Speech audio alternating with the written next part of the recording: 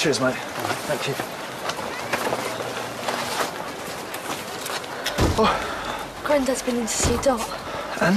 Well, they're still waiting for the last couple of tests, but the doctor seems really positive. Yeah? Yeah. Should have seen him, Martin. He was nearly in tears, and then he nearly started me off. She's really going to do it, you know. She's really going to beat this. Come here. Oh, I've been on pins all morning. Oh, I can imagine. So I thought, you know, I'm not going to settle studying now, so I thought I'd come and help you for the day. Yeah? Take my mind off all this. What can I get you, Spence? Kilo bananas, please. They're good for building up muscles, aren't they? Yeah, a few of them, and you'll have spectacular pecs in no time. Good, because I want to really get in shape for when Kel gets back. When'd you go? Soon. This man's beautiful. Lovely. Cheers. Yeah, darling. Hello? You all right? Yeah, of course. Hello, honey. What is your problem? Well, it's you, innit? Hey? Hey? Behave yourself. I can't help myself. This is torture, working right next to you all day. Just inches away from me all the time. What's got into you today? But how about you go home and slip into something a bit clingy, eh? I mean, Mum and Derek are going to community centre tonight, so I thought we can get a nice takeaway, spend some quality time together. Just me and you. What do you think? Could even celebrate Dot's good news at the same time. Yeah, I'd like that. All right, well, go on then. I'll finish off here. All right.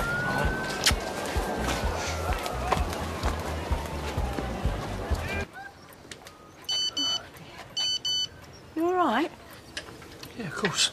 It's not that supplier again, is it? Who's that? The one who's been hassling Martin to switch over to him. Which supplier's that, then?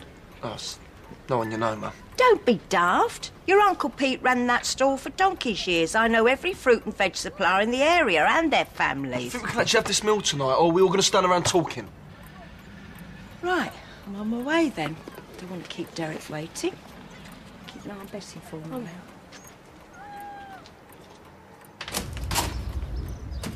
Well, does it really matter, you know? They'll grow back, they're flowers. Well, if everyone took that attitude... What's that, Lloyd? Is that your phone? Yeah, it's just a couple of mates messing around, texting me. I'm too busy to be bothered, man. Oh, no wonder the world's the way it is. I'll see you later. Come on, Betty. Come on, dear. Yeah.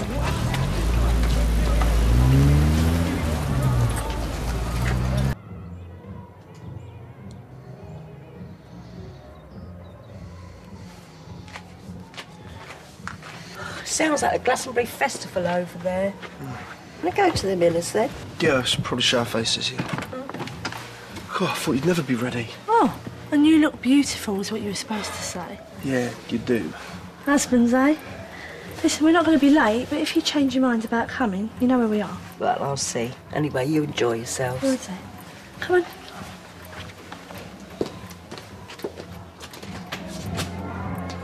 You're in demand.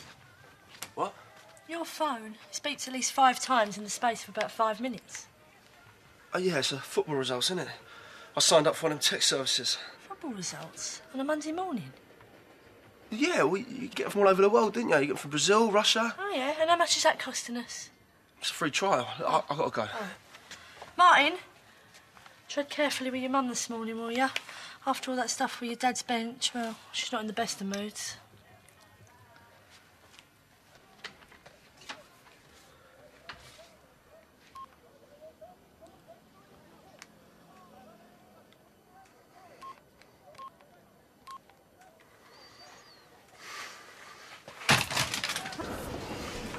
Hello. This is a message for Sarah from Martin. I'm getting your messages, but I don't want them no more. Can you just leave me alone, please? Oh, Martin, your new bed's coming tomorrow. Right. Yeah, so make sure no one sets fire to it, eh? Are you all right? Yes.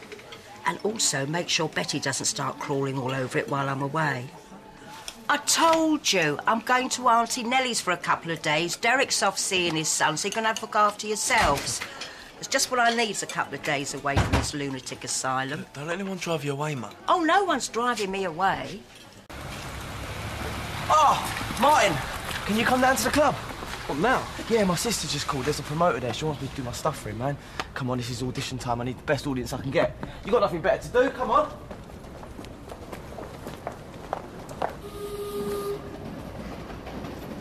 Yeah, you're right, I haven't. Yeah, Ronnie, hang up, mate, I'm coming.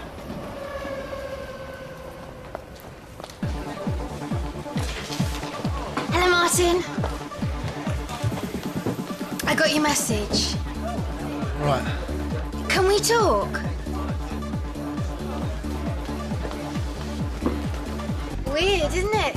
You and me back here, where we first met. Yeah, it's a club. Lots of people meet up here. Most don't ever meet again. We have, though. Maybe it's fate. Martin, look, I know you're trying to do the right thing. And I really respect that. I really do. But you're like me, aren't you? You just can't, can you? I've explained all this. It's just not possible. But you do still want me, right? You must do. You don't just change, not after a few days. This ain't a case of just changing. I can't have you. That's that. Because of your wife? Yeah. Because you really love her, right? Yeah. But that's what I don't understand. I mean, love's about sharing, isn't it? About knowing someone, inside out, no secrets. I mean, if I was in love with someone, I'd expect them to tell me everything, no matter what. Maybe you're just not quite as much in love with her as you think. I am. Well, then why don't you tell her about me? I have. What? I have told her about you. I've told her what's happened, and I've explained. And? And she was really upset. But she's forgiven me, and we've put it behind us now. Just so long as I don't see you again.